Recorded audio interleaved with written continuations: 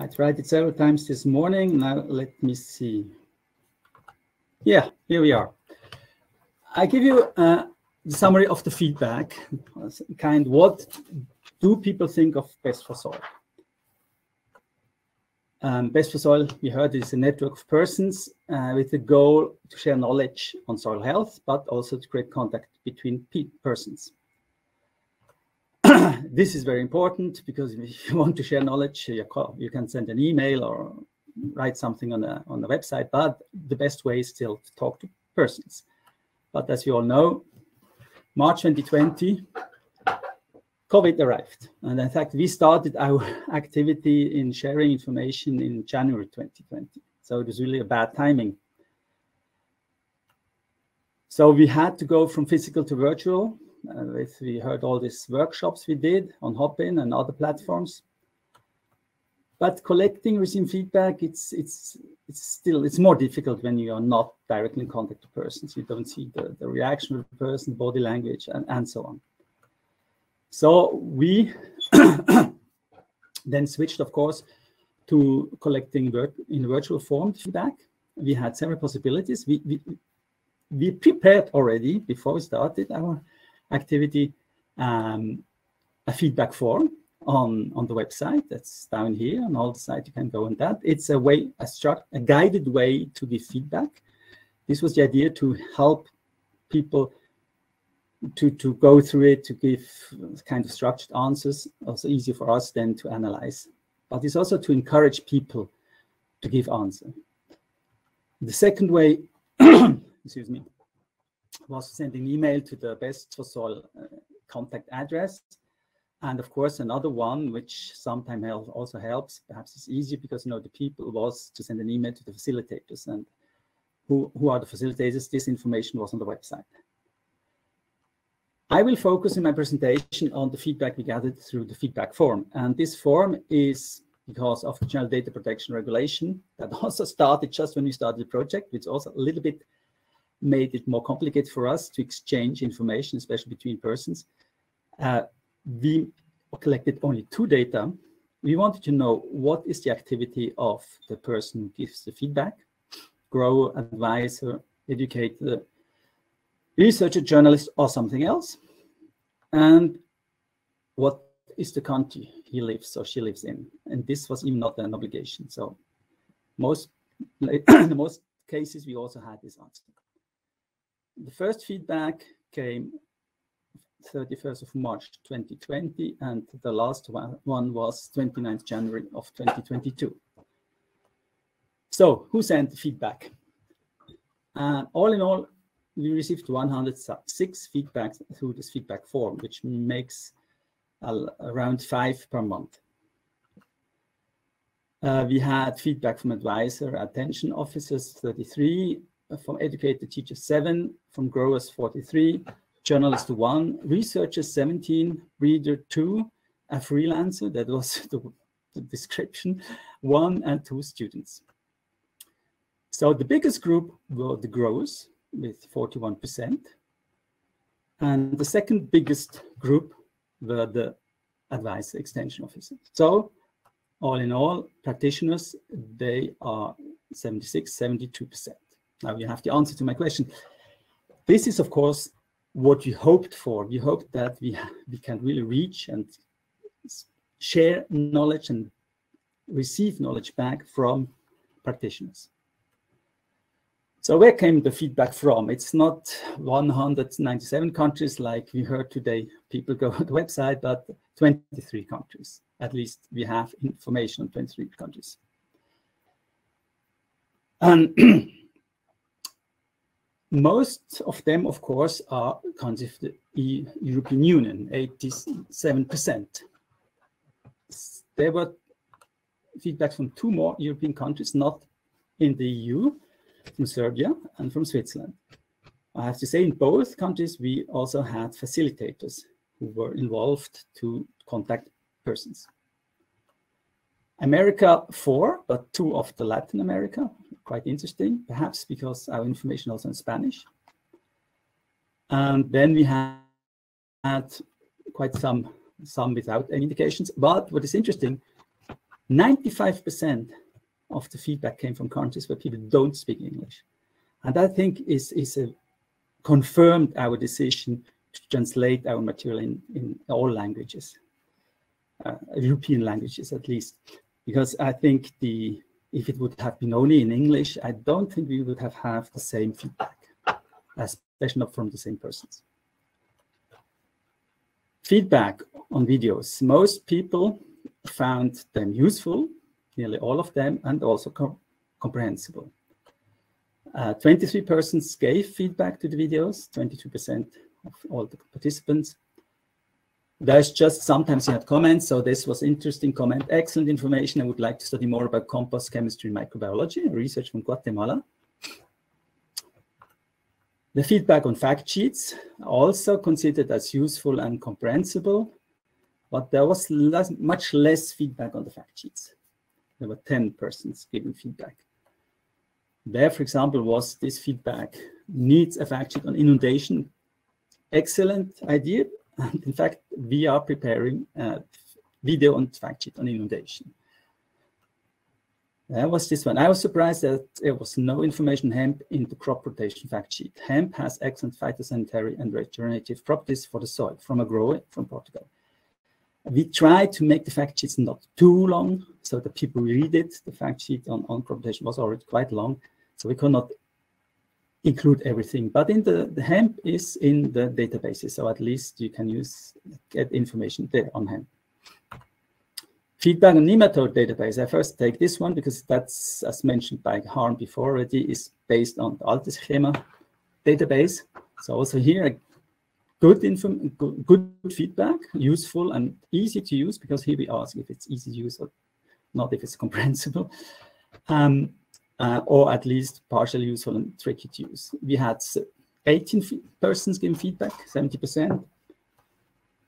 There was a comment, additional info on tree cultivation would be useful. That's perhaps because the Dutch database on nematodes had this already included. So I think, and as we continue to develop the database, this could be something that we will add. And that was the funny thing. I liked it. Can the cultures be better translated into German? I borrow from Germany. That's, we see, multilingual is not only different languages like French, German, Italian, Polish. It's different German versions of German. I'm a Swiss. We have Austrian partners, German partners. We don't always use the same names, but in fact, we had the idea perhaps to make a fact sheet with the names on it so that everybody can find the right name of his crop. Feedback on the pathogen database. This was the one that had the least best results. It was also useful, but more partially useful or even not useful. And same for the use. It was more 29% tricky to use and difficult to use for one person. Or I think it's one person. We had from 22% feedback, 21%, so more than on the nematode database. There we had also some comments. I just chose some of them. In the catch crop is missing oilseed radish as an essential crop for potatoes. That's one of these points. We did not say oilseed radish, but just radish. So that's perhaps a comprehension problem. And then make the databases easier to use. I think this will be the case because we're really working on that, and we will continue to work on that. You will hear more about the databases and the future of the databases later on. Now on the 4 best practices, feedback on the use of green manure. The first time I will explain it in detail, and the next time you will understand it because it's always the same way I explain it. So green manure is Best4Soil. 71 persons gave their feedback. 86% of them knew it, and 14 did not know it. Not surprising. I think green manure cover crops is a quite well-known best practice. From the one who knew it, 70% use it and 30% don't use it. For the one who did not know it, who knew it but did not use it, now 81% will use it. So from this 30%, 81% in the future will use it. Good thing. So apparently we could motivate these persons to use it in the future. And finally, from the one who did not know it, from this 14%, now 90 of them will use it in the future. So what this, I have to explain a little bit so it's clear, understandable. 61% are the 70% of the 86% who knew it, who use it. So the people who use it. That's initial use. Final use or will use it, final use or will use it are the people who knew it but did not use it but will use it in the future, or people who did not know it but will use it. So the use of green manures will go up from 61 to 92%. So it's a 51% increase. That's good news. So more people will use it. Now, compost. It's a very similar situation. Many people know it. Even here, less people who know it use it. But people who did not use it, who knew it, will now use it. Also a good thing. And for people who did not know it, nearly all of them will use it in the future. So here we have an 84% increase of the use of this best practice. Biosolarization. Again, always around 70% who participated, here 72. Not surprisingly, only 1/3 of the person knew it. And from them, a little bit more than half use it. But now for them who knew it but did not use it, 73% will use it in the future. And from the person who did not know it, 65 to 1/3 will use it. This is an amazing 236% increase from 21% to 70%. And again, similar here, AST, also 70%, it's very similar. Only 1/3 knew it. Even less person here use it from the one who knew it. But some will now use in the future. And really interesting, from the one who did not know it, the 65%, nearly 80% will use in the future, which ends up in a more than 4-fold increase of the use of this method. Sorry, this way. So conclusions. 70% feedback came from practitioners and 87% came from EU countries. So I think this was the goal. The goal was to reach practitioners and, of course, to reach persons in the EU. The feedback was mostly given on videos, then on pathogen database, nematode database, and fact sheets, which shows, I think, for me, that video is a relatively new way to transmit, to share knowledge, and was appreciated. All this material was considered as useful to at least 73%, as comprehensible, the fact sheets and the videos, at least for 86%. Easy to use, the pathogen database, you still have to work on that. It's only 67%, but still more than half. Green manures and compost were known, not really surprising, but there will be an increase enough for use. And biosolarization, ASD, the anaerobic soil disinfestation, similar, was not similar, was less known, and there will be a huge increase of use in the future. So what can we say? I would say Best4Soil works. What we wanted is to spread, to promote best practices to increase or maintain soil health, to improve the soil health. The tools we used are good, and the methods we promoted are also good. And with that, I thank you for your attention, and I'm happy to answer your yes, we have the result of the poll. So less than 30%, 28% answer to this. So it's less, between 30 and 70%, 47%, and more than 70%, 25%. So I would say you underestimate the Best4Soil. And you see, only 1/4 thinks that we had more than 70%. No, we did it. And that's, I think, is also a very good motivation to continue with this network in the future. So thank you again for your attention. Thank you very much, Vincent, for that overview.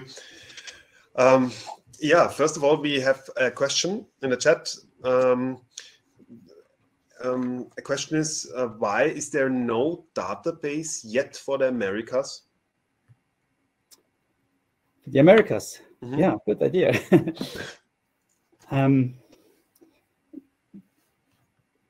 Perhaps because they don't belong to the European Union. I mean, it's just we are a EU project, so we focused on EU. The idea is that we had one of the board members, he's American, who also said he would like to use this in the Americas. I think we have to adapt it, especially the species, the plants, and especially if you go to whole America, Latin America, not always the same plants, and sometimes also the environment is not always the same. But I think they can use it at least in some regions already now. I don't think you have to adapt it. And it's in English and in Spanish and in Portuguese, so it shouldn't be a problem. Mm-hmm. Yes, thank you. I had perhaps just one. I had also contact to Morocco, and I think this would be interesting, Northern Africa, because also they involved also in trade, with, especially for vegetables, with the EU, and I think it would be interesting to motivate them to use more sustainable methods to produce their food, which they will export to Europe. Mm-hmm. Yes, thank you. I wanted to ask you for maybe like one or two take-home messages, two important aspects you want to share with the crowd before we go to the next. I was sure you will ask this question, so I prepared myself. Oh, yes. I think the take-home lesson for me, it was the success of the videos. I was always a fan of that. I think it's very good, and especially with COVID, you know.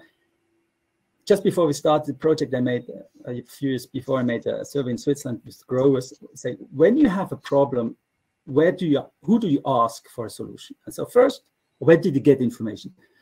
First was, are the growers and advisors? Okay, so that's why we had facilitators.